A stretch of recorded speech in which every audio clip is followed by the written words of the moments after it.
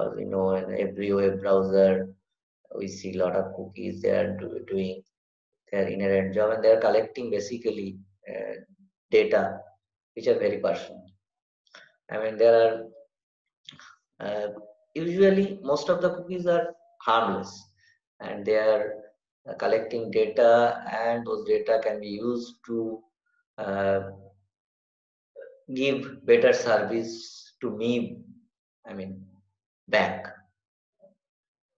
Okay, but there are a lot of categories of cookies nowadays, but there are some kind of cookies which are very crucial and has the potential of privacy things like third party persistent marketing cookies, because it can contain a significant amount of information about users digital imprint, its total online activity, preferences, geolocations, and this since it is a third party cookie, the chain of responsibility, I mean, it is not the data principle which collecting your information through this cookie for the first time.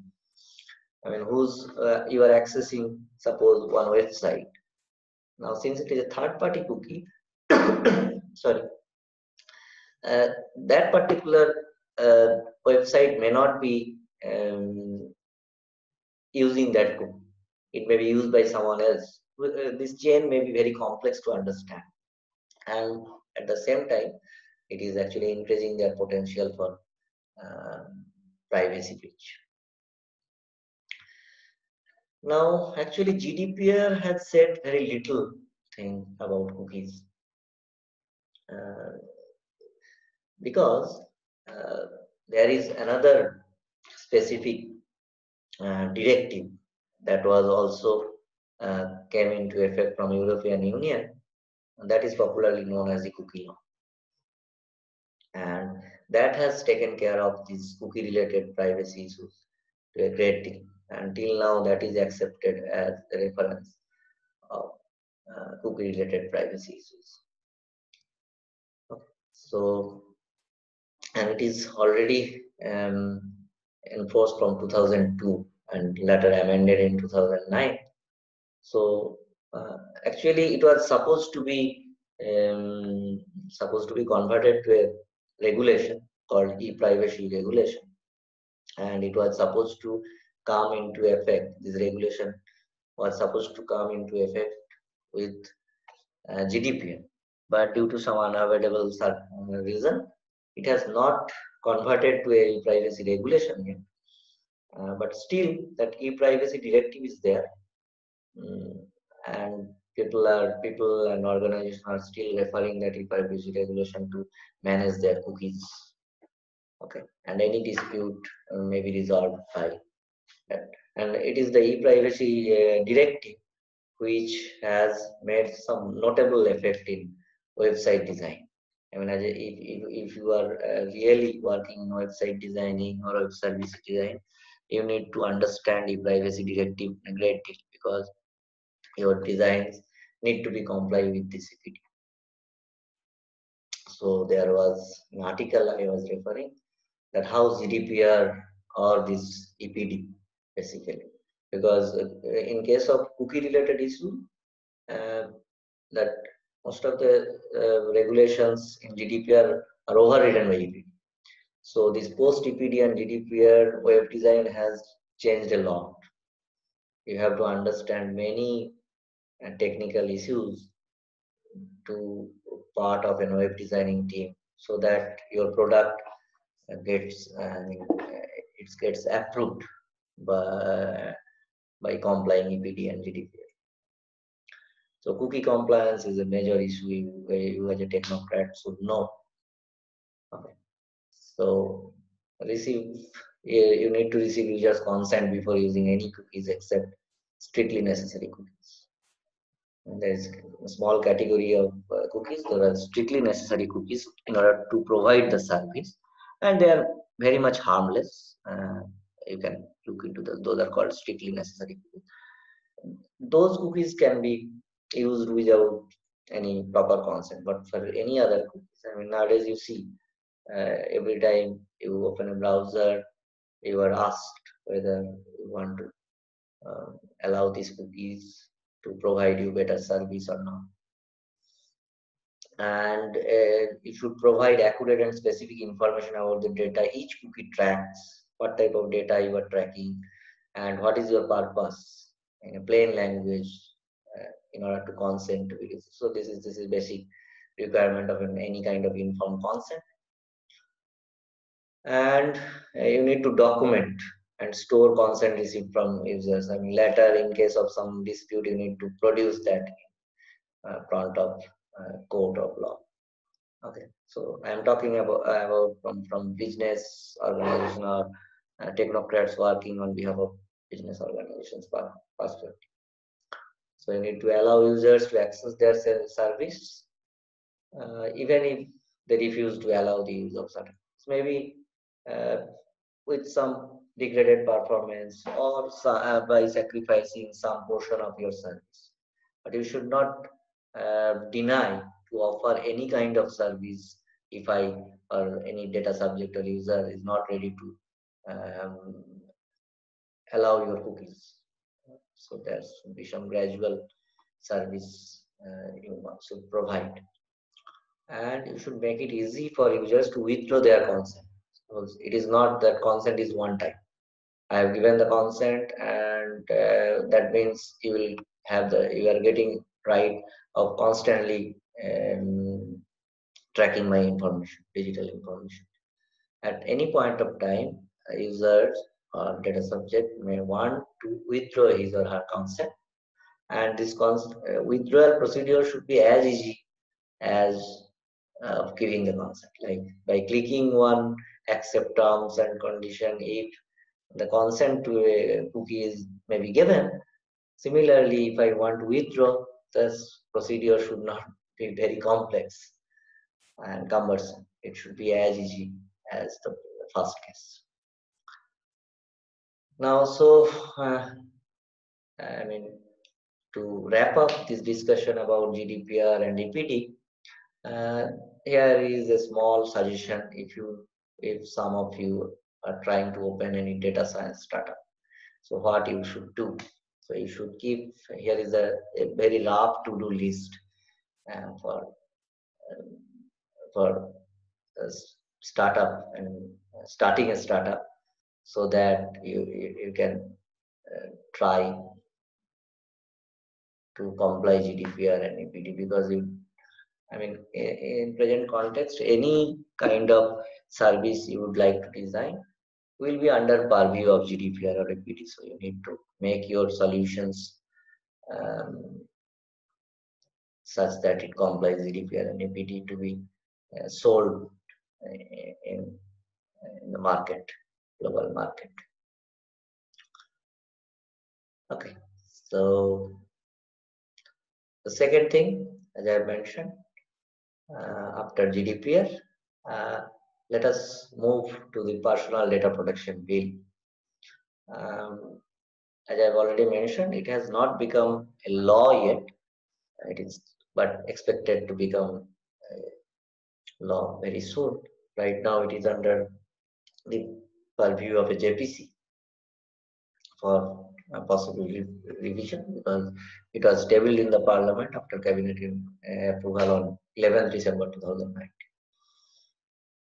Now you can look at this bill. The PDF of the bill is available here. I have given the reference. You can download it, and uh, just after referring this GDPR, you will have some idea about the different notions of right to privacy or related term, like right to forgotten, right to eraser, right to explanation, bias and discrimination, and how to comply with that. So this is also, I mean, this law is supposed to protect users' personal data, and this has taken the reference of GDPR to a great extent and tried to tweak that based on Indian culture and perspective.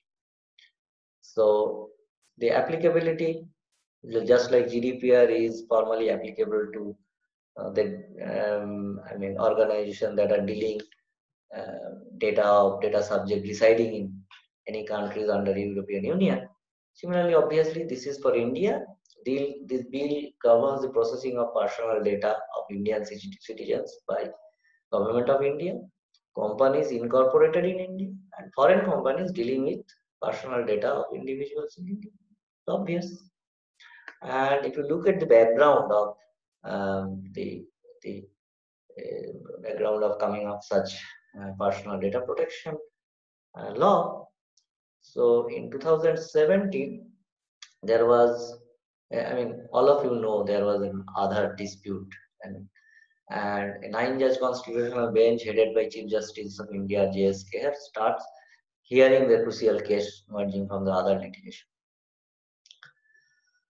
and it advocating whether over 120 crore citizens of India have a fundamental right to privacy, because this Aadhaar database, sorry, is supposed, and many people think that it is going to compromise the privacy of Indian citizens. Now, with this case was started, and in 2017 August, a landmark decision was taken by the Supreme Court that right to privacy is an intrinsic part of the right to life and personal liberty under Article 21 of the Constitution. And they had suggested that government should come up with some kind of regulations which will help the protection of personal data by using this emerging situation, not only for Aadhaar or all digital usage. So accordingly, Government of India appointed a 10-member committee expert headed by Justice B.N. Srikrishna to identify key data protection issues and recommend methods. And that committee was established on July 31, 2017, and they submit their report, which is a draft data protection bill, on July 27, 2018 to the concerned ministry. So after that, that was actually the ministry has taken that recommendation and made some changes, and they put that draft bill for cabinet approval. After getting that, they have placed it in the parliament, and this process is going on. Now, before really looking into this bill, since I don't want to make you biased, because when I discuss the issues on that bill, obviously I will be explaining my point of view. I mean, I'll be judging the consequences of every articles of the bill through my point of view. So before I make that, I will ask you to go through the personal data protection bill, because the joint parliamentary committee also is in a process of seeking feedback from different users about the draft bill, so that they can consider any possible changes in the bill. So as a responsible citizen, as a technocrat who can better understand this kind of emerging issues than any layman users, I would like you to go through the personal data protection bill. You can download this bill, PDF of this bill very easily, and because this personal data protection in Indian context, it will be different from GDPR a little bit, in that sense that it will also, I mean, dealing with personal data protection of users. At the same time, it has to consider the uh, implementation from the business organizations who will be dealing with that data, and also uh, it is going to direct link with the government organization, because GDPR was mostly talking about the relationship between data subjects and business organization offering services. But in PDP, where we have found that the government of India is also a part of these relations. So there is a multi-way relationship, like the citizen along with business organization, citizens with government of India with business organization. So what I would like to like you to uh, review that you try to identify a few important points of the bill that empower Indian citizens or data principles. In PDP domain, the data subjects are termed as data principles to have control over their personal. There is the main purpose of coming up with data protection law. Okay, so how much it is um, achieving that? That will be a good exercise to do. And obviously, as I have said, your responsibility is twofold. By understanding from the point of view of normal users, you should also additionally identify the challenges that data fiduciaries or the service providers or organization dealing with such data, what are the challenges to them in order to address uh, these issues, in order to comply with the propositions that are given in the bill. Okay. And third point, I would like to identify the points, if any, that may undermine right to privacy under certain scenarios. Because since government of India is a part of this particular law now, it may be happen they are supposed to enjoy some kind of exceptions, uh, yeah, which will be apparent if you read. I don't want to make you biased. So whether that exceptions are justified or uh, are going against the right to privacy in certain, so whether they have potential. So we need, this is a very crucial thing you need to understand. Okay. So you just, I don't want to make bias with my points. You just go through that and try to address these 3 points and submit it so that after getting your views, I can portray the discussion with not only my views but also incorporating your views too. Okay. So till then, thank you.